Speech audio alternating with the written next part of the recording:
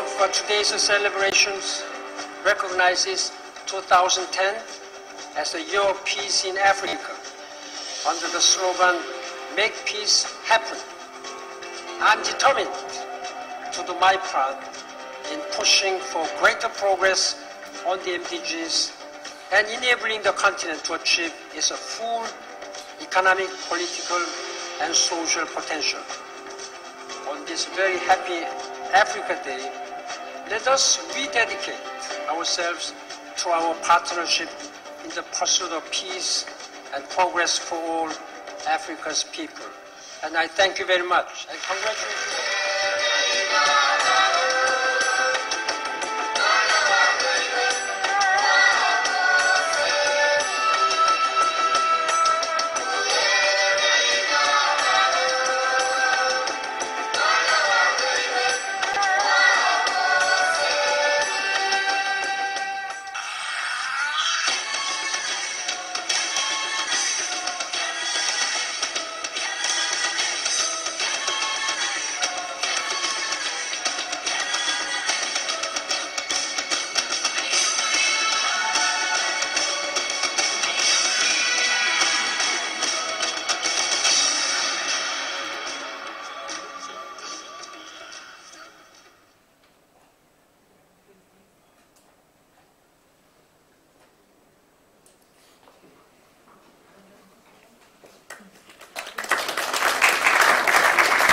You might have noticed the credits at the end, they have the family name Hamad, and guess who their dad is?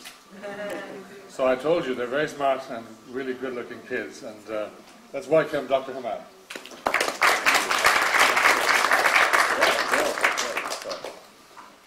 Good afternoon, everybody. It's a pleasure to be in Europe. Actually, my wife is from Europe. She's born in England, raised in Australia. We married in America, and she will die in Sudan. God knows where she's going to die. It's a pleasure to be with you here. Actually, I showed this video just to show also our appreciation to Reverend Injin Moon for providing for us the Manhattan Center to hold this, the fruit of our partnership with the United Nations. Thank you, Reverend Injin Moon, for all the support you give. But we can't claim anything for ourselves. This is a teaching of Father and Mother Moon. Go with the heart of a parent and in the shoes of a servant. That is what we did at the United Nations. For many years, we've been working very silently, without pointing things to ourselves, helping, working in partnership with NGOs, with the diplomatic community, with the Secretariat. We build relationships day in, day out. And center on that kind of relationships, we've been called actually by the African Union to come and organize this Africa Day. And this is one of the major, basically, quote-unquote, date in the African calendar.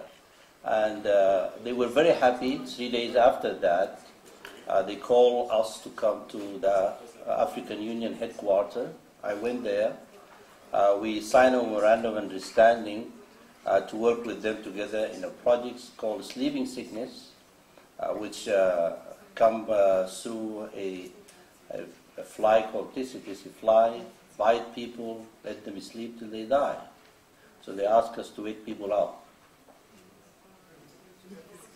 No, they ask us to work with them cooperatively to find a way through the international network we have in the world, find a way to combat this disease in Africa. It actually costs Africa $4.2 billion every year. And also 50,000 people die every year from this disease.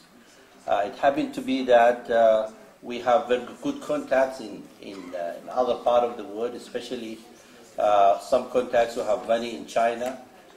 In February 2011, there was a summit for the African leaders. There were about 50 head of state there. We went there. and we introduced our partnership with the business community to the AU, and they committed for a big amount of money towards the eradication of the disease. So we work with the AU, center on the government, work with the business, work with the NGO. We create venue, we create inroads toward these different entities to achieve the ultimate concern, which is building God's kingdom on earth. We are not there yet, but we are trying. Nevertheless, our Father, we have found that Reverend Moon and Mother Moon, everywhere we go, we find that they have created a foundation for us to stand upon. In Africa, in China, in South America, everywhere, wherever we, Europe, of course, Europe.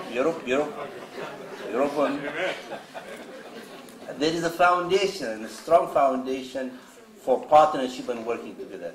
We are an NGO, have a consultative status at the United Nations. We try to utilize that to create this partnership and to advance the work of building God's kingdom or building peace on earth, just like the United Nations trying to do.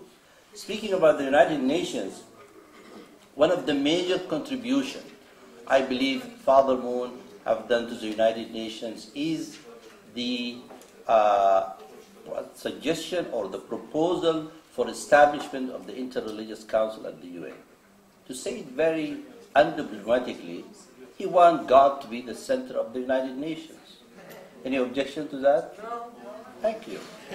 That's the bottom line. If the United Nations is talking about peace, and they cannot create peace till now from the reality which we see, although there are a lot of good things the United Nations have done, but peace is still far away and distant. We have to call upon the origin of peace, which is God Himself. Father Moon, in his intimate wisdom, ultimate wisdom, he have came in 2000, 18 of August, and proposed the establishment of the Interreligious Council at the United Nations. We know the situation of the world. We know the past century. We have two big world wars. The devastation is incredible.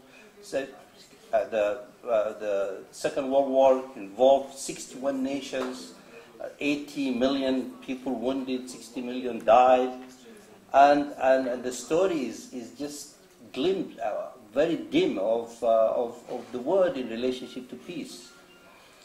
And the United Nations was established to save succeeding generation from the scourge of war and to affirm human rights, dignity of human beings and all that. But still there is poverty and inequality in the world. There's a violation of human rights everywhere. At the beginning of the millennium, the head of states, the largest gathering of head of states, issue the Millennium Development Goals, which are 8 goals. They are well known to those who are working in the area of peace. These Millennium Goals are still yet to be achieved by the year 2015.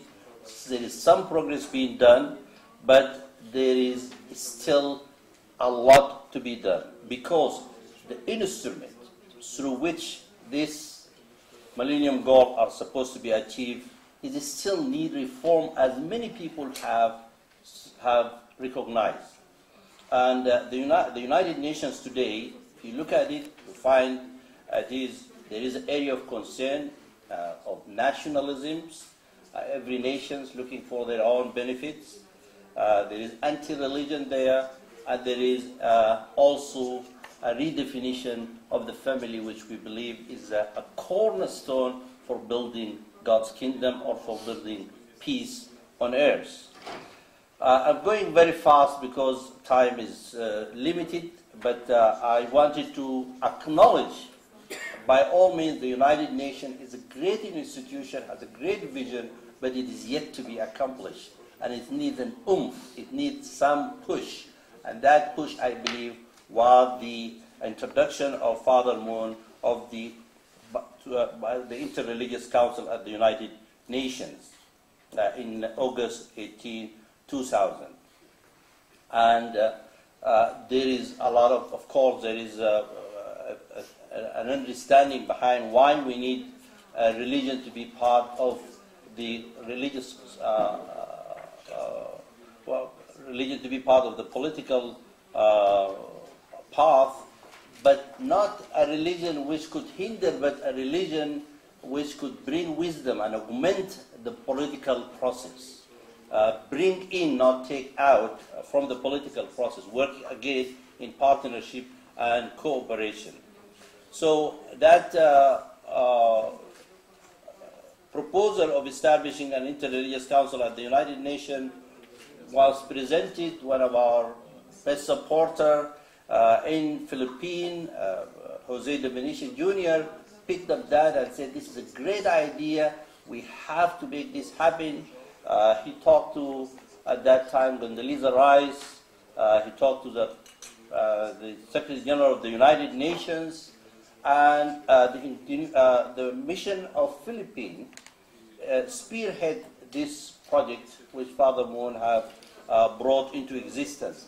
And as Dr. Walsh have mentioned, since that proposal was presented at the United Nations, the face of the UN started changing bit by bit. People start talking about religion, about interreligious dialogue, about let's come together. Before that, you speak about religion, people said to you, what are you talking about? Really, seriously. For NGO to speak about religion, we created a caucus called the Values Caucus. So we could just talk about values or universal values, something kind of big, not specific. But when Father Moon came and presented this proposal, it really brings the debate into focus, and people are more aware of the importance of religion. In the UN, everything takes time and takes step by step. These are the steps which has been taken so far now. If you look, there is a lot of work being done through partnership, working with the government, working among NGO, and there were steps being taken towards the establishment of the Interreligious Council. Just in general, these are more the details of it, but this is in general. This is the founding vision was established in 2000, and then 2004 there was a resolution from the Security Council to promote interreligious dialogue, which never happened before in the UN. 2005, tripartite of Interfaith Forum was formed in partnership with the NGO, the United Nations and the Secretariat. 2005, establishing a focal point in the Secretary General Office, and 2010, which is last year, they established what is called the World Interfaith Harmony Week. And this is happened to coincide with our founder, was Reverend and Mrs. Moon, birthday in February, and there was a resolution from the United Nations which was spearheaded by 7 nations in front of you: Bahrain, Jordan, Oman, Azerbaijan, Saudi Arabia, and Turkey. And that resolution basically encouraged nations to push their religious institutions so they may serve and work and amplify the goodness in other religions, not in their own religion. And that is basically what Father Moon is from the beginning saying, in the heart of a parent and the shoes of a servant. The parents work for the benefit of the children, and the children are all the children. So the Interreligious Council is work in progress. Of course, there are challenges in front of us, how it could be formed, what the representation is, how do we select the religious leaders, all those, and that is why there were consultations worldwide. Some of it happened here in Europe and worldwide, and this consultation is still going on, and we definitely are working to meet those challenges and to work with ambassadors of peace like you and our membership worldwide to bring this vision to bring this vision to pass. Thank you very much for your attention, and God bless you.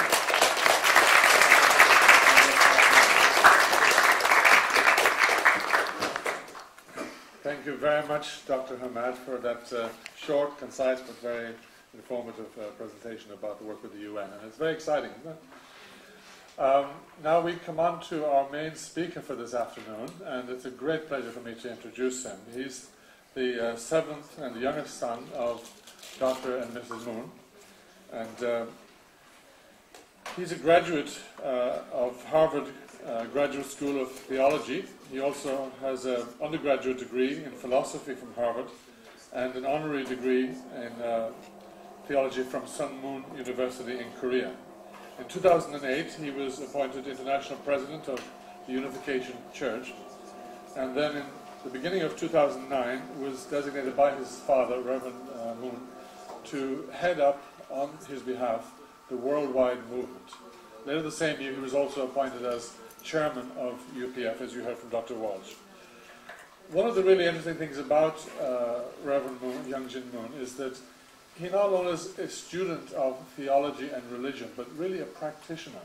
And that's one of the things that I think those of you who, like myself and others who have encountered him, really feel that he very much embodies this sort of interreligious spirit in his understanding intellectually, but also in his lifestyle.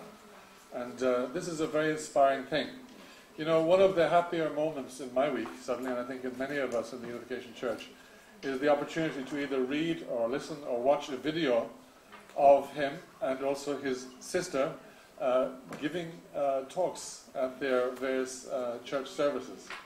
It is most inspiring, and I hope that those of you who may not have had the opportunity will do so once you hear him speaking today. So let's really, and since he's here, by the way, also at the request of and representing his father, Reverend Moon, let's really welcome him as if we are welcoming his father to this hall. So why don't you give him a really warm round of applause.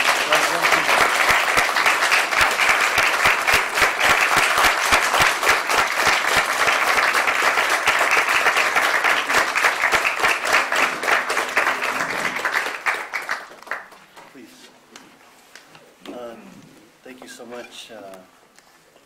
I'm really always very nervous when I have to address such a distinguished crowd.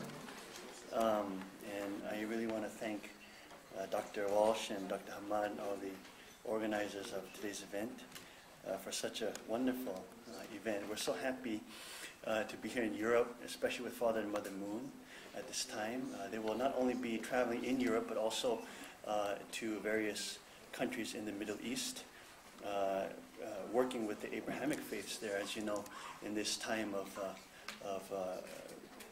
change in that region. So we're very excited, we're very thankful that they're here. They decided to come, and they will be addressing all of you tomorrow at the main event. One thing that came to mind when I was listening to Dr. Walsh and also Dr. Hamad was that in the study of religion, it is very common to look at religion in various lenses. So we could look at religion from a social perspective or sociological perspective and say that it is maybe an evolutionary need or it is helpful for society to believe in a religion or in religions. That is, it is beneficial for the human species as a society to believe and hold religious values and uphold traditions of religion. We can also look at religion and analyze it in an economic dimension, which is also common in the study of religion, seeing that religion is really a move towards power or economic strength, and that many times nation-states, kings, monarchies have used religion in such ways. We can also look at religion in a sort of political analysis, and see religion as really a political entity that can be used for various political means. But during my studies, and one thing I was very grateful for in the study of religion was also the additional phenomenological approach, which is to say that religions, of course, within each type of religious organization, especially if it's a world religion, there are elements of sociology. There are elements of needs that need to be addressed in the human person or human animal within a society. There are also economic realities that every religion must address. And also there are political aspects, ecclesiastical aspects within all traditions that we see are very much alive. But to limit religion to those spheres only is to do the error of not understanding that religion also has a phenomenological aspect, that it has something beyond the political, something beyond the social, and also something beyond the economic needs of a human person. That religion fundamentally is connecting us with something that is transcendent of ourselves and to our ultimate purpose. So I think for me it's always critical to remind ourselves when we do look at religions, and particularly when Father and Mother Moon have initiated councils of religion at the UN, that we understand that religions are much more than political or social or economic entities. They are truly rooted in the principles we believe of God. The religions that have lasted the course of time, that have been able to persevere through the generations. Not only was Jesus a social activist, or his group was his disciples and himself trying to settle maybe or to work to create an economic foundation or even a political foundation, but that Christ himself was much more than that. He was phenomenologically inspired. He was beyond those things. We could say the same with the prophets of the ages and also the writers of the biblical text, that they are not only motivated in either political or social or economic ways, but they are motivated in deep spiritual yearning and deep spiritual searching. I think that aspect is so essential because many times in the study of religion, there can be a tendency to sort of reduce, go into the reductionist mode and see religion as simply a human entity. I think what Father Moon is calling us to recognize is that it is not only a human institution, but that it is God himself that inspires the great faith traditions. And so that is why it is so essential for UPF, also, as you know, as a Unification Church, for us to always be engaged in interreligious dialogue and also in living. I myself had a great experience of when I was in college. My brother, who was very close to me, passed away, and it was the first time that I really experienced the death of a loved one at a very young age. It was very shocking and very painful. But what I realized is that this was not a unique experience to myself. And I was attending a Catholic university at the time. Wanted to study Buddhism, and so moved to Harvard, studied different faiths, lived with Tibetan monks, lived with Korean monks, had a great time in spending time with the world's religions, in Benedictine monasteries. In those experiences, I have found a richness and treasures that I hold on to this day. And for us, in our main temple in the Unification Church, which is in Korea, we have enshrined the great faith traditions. All the faith traditions are represented.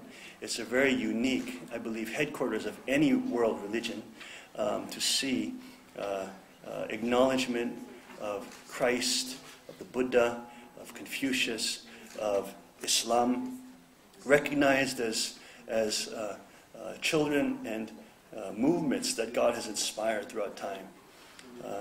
I think it's essential, I believe, for us, in order to have a deeper understanding of Father Moon, to understand also the unificationist perspective. We do not only view Father Moon as a man, we don't only view him in the unification movement as simply a social activist or peace activist. We see him in a messianic mission. That is the mission of the Lord of the Second Advent, where he is working as the Christ that has returned. And I think this is fundamental to understand why he engages himself at the risk of bitter persecution, torture, imprisonment, immense opposition, to continue to promote the values of God, the values of the family, the values of the ideal world, and especially of inheriting the true love of God. I think for us, for myself, whenever I reflect on Father and Mother Moon, for me, it is absolutely essential to keep that framework in mind when I then look at their worldwide activities and their lifelong course that they have walked. I have a brief prepared speech that I would like to share with you all, and I'm very grateful once again to be able to have the privilege and opportunity to address you here today. Distinguished parliamentarians, leaders from civil society, and ambassadors for peace. It's my high honor and privilege to have this opportunity to address you here today in the Norwegian Parliament, a place of rich history and a tradition of good governance. I thank the members of Parliament who made today's meeting in this venue possible. Thank you so much. I also want to thank both the Universal Peace Federation of Europe and the Women's Federation for Peace, World Peace Europe, for convening this European Leadership Conference on building a world of universal peace at a time of global crisis. Our meeting here in this place devoted to public service and the public good is, I believe, an expression of our mutual commitment to discover the path to lasting peace. And I'm sure that God's blessing is here upon all of us today. This evening, I would like to share with you a few words on behalf of my parents, the Reverend and Dr. Sun Myung Moon, Father and Mother Moon, who have embarked on a global tour to share this vision of peace centered on God's providence at this time in history.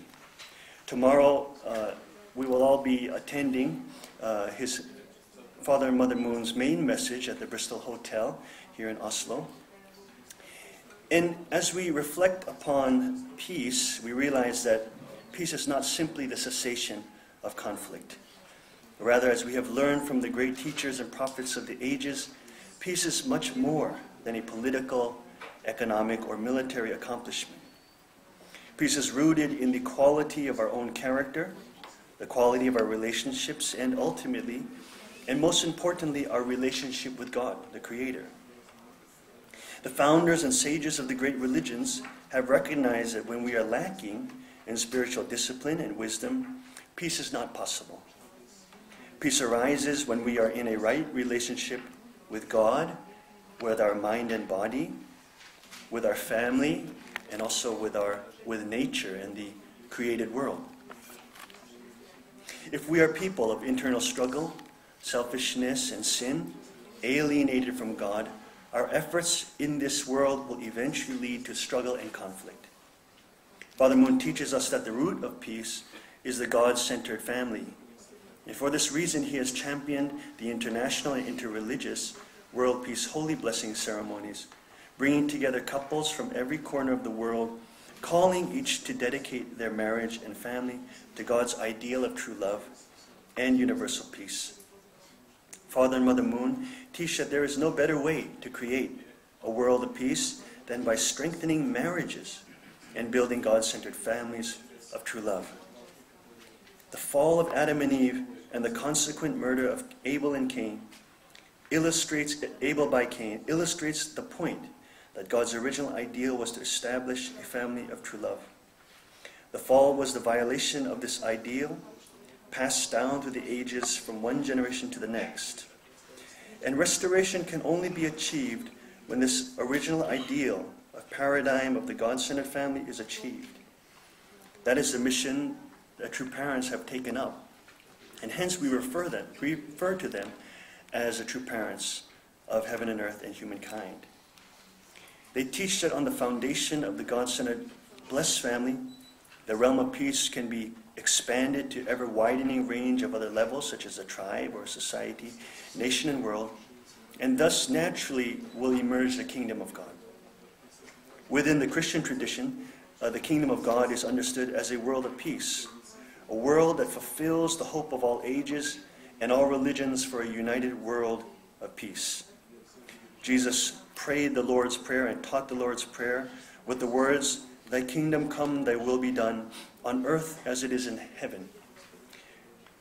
The emphasis on thy kingdom come and thy will be done. Jesus also called his disciples to repent and to forgive their enemies, to work to deliver humanity from the bondage of sin. And as important as political and secular social movements have been and continue to be, God's central providence throughout history has been led by the founders of the great religions. That process continues today. If we ignore the essential and necessary importance of religion, we do so only at our peril and against the reality of history. Those who advocate atheism, moral relativism, selfish materialism are leading humanity down a wrong path that leads to spiritual poverty and spiritual destruction. For this reason, each of us as citizens, professionals, and leaders, as mothers and fathers and sons and daughters, brothers and sisters, should seek to center ourselves on God's true love, or his essence. For God calls us away from selfishness and self-serving behaviors and toward a life lived for the sake of others, and this is the path to peace. Knowing the importance of religion, my father has called even the United Nations to include the great faith traditions in its noble mission and establish an interreligious council within the United Nations system. Otherwise, as he has taught, the efforts of the UN will fall short of their objectives, and humanity as a whole will suffer. Of course, we must also be watchful of the distortions of religion expressed in various forms of fanaticism and or the promotion of violence. We must rather tap into the spiritual core of religion, which is rooted in the true love of the parent-child relationship between God and human beings, truly learning to love, to live for the sake of the other, sacrificing oneself. My father has great respect for the United Nations. Had it not been for the United Nations Peace Force, comprised of 16 nations, not only would the nation of South Korea not exist as a free and democratic society where religion has flourished, but neither would my father have survived to carry out his providential mission. Nor, needless to say, neither would I be here. That's quite obvious. Almost exactly 60 years ago, on October 14th, 1950, my father was about to be executed in one of the North Korean concentration camps known as Hungnam Prison. He had been imprisoned there for almost 3 years by the communist authorities, who viewed his bold ministry and strong faith as a threat to their atheistic regime. On that very day, miraculously, the United Nations forces liberated my father from Hungnam Prison, and the late General Alexander Haig, former United States Secretary of State and NATO commander, and later in life a longtime friend of Father Moon, was a close friend of Douglas MacArthur and a leader among the Allied forces conducting the bombing raid that liberated my father and spread him and other prisoners and spared him from certain death. It was just over 10 years ago, August 2000, that Father Moon outlined his vision for the Interreligious Council in a speech he delivered at the United Nations just prior to the Millennium General Assembly. He explained that the UN would not be able to fulfill its mission without creating a council that would uphold the spiritual wisdom and heritage of humanity, representing God's guidance for us all. And this council would therefore function as a spiritual compass and a conscience. This council would include exemplary and mature representatives and learned advocates of the world's spiritual traditions. While we most often hear the mainstream mass media speak negatively or pejoratively, even selectively, about the role of religion in society, those who are better informed recognize that this is only one part of the whole story, that there are millions of people of faith working together for peace, societal building, faith communities, etc. There are thousands and many thousands of faith-based organizations, as well as interfaith organizations, that serve humanity as an expression of their love and obedience to God's will. People of faith everywhere share a strong desire for peace and realize that peace is an ideal that stands at the center of their sacred scriptures. My father has referred to his ideal for a new United Nations system as the able UN. Like Abel in biblical history, the UN should seek God's guidance. Lasting solutions to our global problems and a comprehensive peace cannot be realized without a spiritual awakening and the full participation of those who affirm and practice spiritual principles. I believe all of you can appreciate the value of Father Moon's proposal for the world's foremost political body. It is an idea whose time has truly come. Recently, the United Nations General Assembly has passed a number of resolutions calling for interfaith cooperation. These resolutions derive from the vision of my father as advanced by the work of UPF. Father Moon was called to his great messianic mission by God in a direct encounter with Christ when he was only 16 years old, praying on a North Korean hilltop. In 1960, he established the position of true parents together with my mother, Dr. Hak Jahan Moon, and they stand in the position of true parents with the mission to fulfill the mission of Jesus and complete God's providence at this time in history, working hand in hand with God-centered people of all faiths.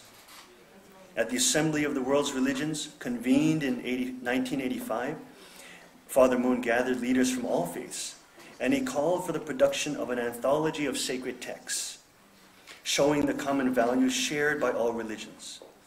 This resulted in the publication of World Scripture, an anthology of sacred texts, a volume that shows the universal spiritual values shared by the world's religions. My father has canonized the World Scripture text as one of the essential texts in the canon of the Unification Church. Recently, my father also published his autobiography entitled As a Peace-Loving Global Citizen. It has been at the top of the bestseller list in Korea for almost 2 years and now in Taiwan. It has also been published in English and in other languages. And I encourage all of you to read this fascinating, personal, and inspiring book. I believe through it you will learn about Father Moon's vision, his character, his life, his background, in what situation he grew up, and his mission at this time in history. Indeed, through this autobiography, I invite each one of you to seek to understand the heart with which he has also fervently and ardently pursued his mission to bring about lasting world peace in the kingdom of God. In conclusion, I want to thank each one of you who represent the people of this great nation, the world's great faith traditions, and humanity. May your experience during this ELC over the next few days and in the next lectures be enriching and enlightening. It is our prayer that it is so. And let us work together to build one family under God and a world of universal peace. We're all called to play a central role in God's providence at this time. And I know that true parents pray about this each and every day. I want to thank you once again for your attendance here and for your respectful attention to my humble address. God bless you. Thank you. And God bless you.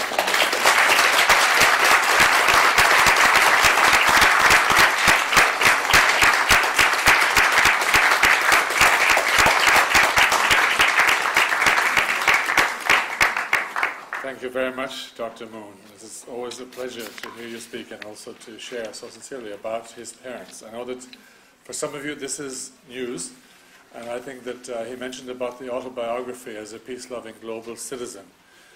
We will have a talk about that after dinner this evening back at the hotel. Mr. Tim Miller, our European Vice President of UPF, will be introducing that book, and you'll have the opportunity to avail yourself of a copy. Just to give you sort of a glimpse, I think many of you have heard of the song The Impossible Dream from Men of La Mancha, right? I think nobody embodies that idea, to my knowledge, in this world today than Father Moon, having really gone through hell for a heavenly cause.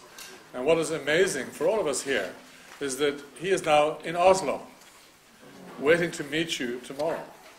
You can't miss that.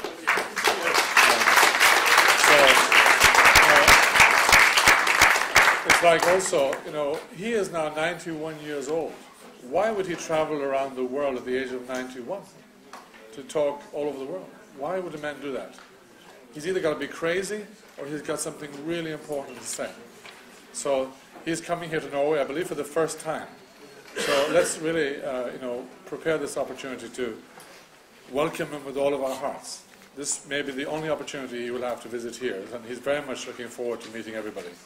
So thanks once again, Dr. Moon, for your wonderful talk this afternoon. Now, some mundane things. We're going to take a group photo downstairs in front right after this. So when you leave here, go as quickly as you can downstairs, by stairs or by the elevator. And also, did I say elevator? Yeah, elevator. Lift. Sorry, is it lift over here, right? Because there's another program beginning here at 6 o'clock, take all of your belongings with you, and also cups and other garbage. There's a plastic bag at the back. Please drop it off there. And then make your way as quickly as possible. Just a moment. Very important. We're going to have dinner this evening. Isn't that important? Okay, so we're going to be going to a restaurant this evening. We'll be led by our staff there. It's nearby. And then following that, we will go back to the hotel, and at 8 p.m. we'll have this program I mentioned about the autobiography. Thank you very much once again. You've been a great audience today. Give yourselves applause. See you downstairs. Very good. Thank you. Well done. Well done. Thank you for being here. So we need to get Inspired by you.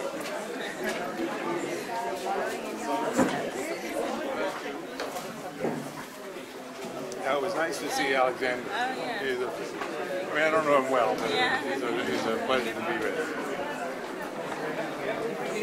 This is Margaret Ali. She's an anchor of our work in Europe. She's really a powerhouse.